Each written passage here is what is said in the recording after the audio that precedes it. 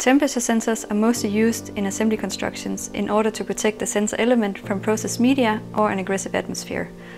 In many cases, the sensor is placed in metal tubes surrounded by a thermal heat conducting paste in order to improve the response time characteristics. However, the thermal heat transfer of the pastes is very limited due to the polymer-based nature.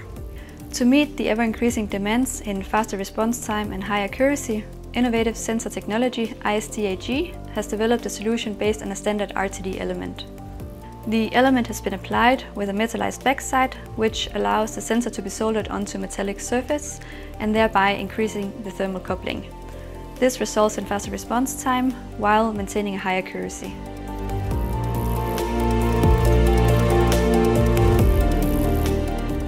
In other cases, sensors are placed into a process on the outside of a tube.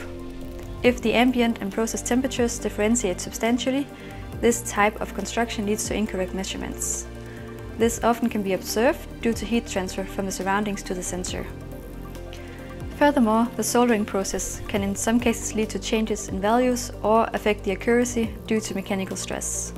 Therefore, we do not only offer sensors with metallized backside for soldering, but also constructions like soldered elements to tubes, in caps or on metal discs.